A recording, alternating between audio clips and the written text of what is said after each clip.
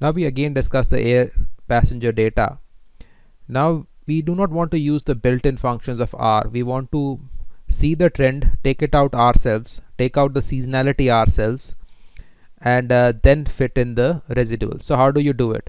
So this is the airline passenger data. So let us just run it first and see the data.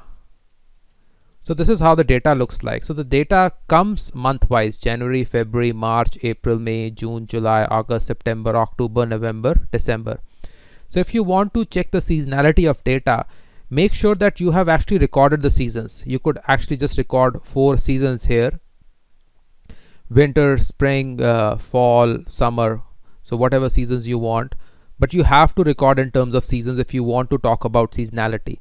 If you do not record the data in terms of seasons, then you cannot take the seasonality out. So let us see this airline passenger. Let us see the cycle AP. So cycle means that there are 12 cycles. 1, 2, 3, 4. For every month there is a cycle. So we are going to take out seasonality according to these 12 cycles. Now time is according to the year. So 1949 to 1950, and this January is 1949, February is 1949.083. That means you have added 1 by 12 to it. Here you have added 2 by 12 to it, 3 by 12, and so on. So this is just splitting the year into different months. So November is obviously 11 by December is 11 by 12, November is 10 by 12, and so on. So this is just splitting the time up. The third is the model. Now what you have to do is you have to run the regression first, because you cannot fit time series on regression. You have to first take the regression out and then fit the time series. So for the regression you have to take the time out and you have to factor out the cycles. So this part, this factor part, is the regression on seasons. So this is model 1. Model 2 is exactly the same as model 1, but I have added 0 to it because I do not want to consider any intercept. So you can run either of these two models. I'm going to run the one with 0 in it without the intercept. So let us run these 3 lines now. So this is what we get. So this was our call.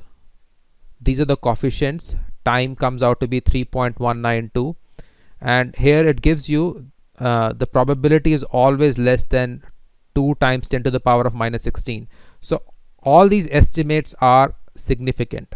The p-values are really low. So all these estimates are different from 0.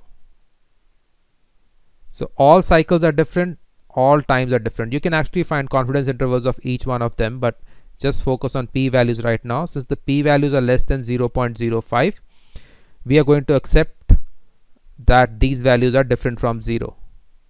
So all these values are different from 0. So that is it. So p-value here is less than this, so the model is very significant.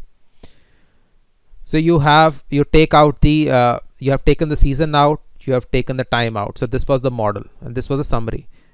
The time series works on the residuals of the model. That is, the model, whatever is left after you take the time out and the season out, is called residuals. So M3 is the residuals. So let us run these two now. So this will give you a partial autocorrelation function which looks like this.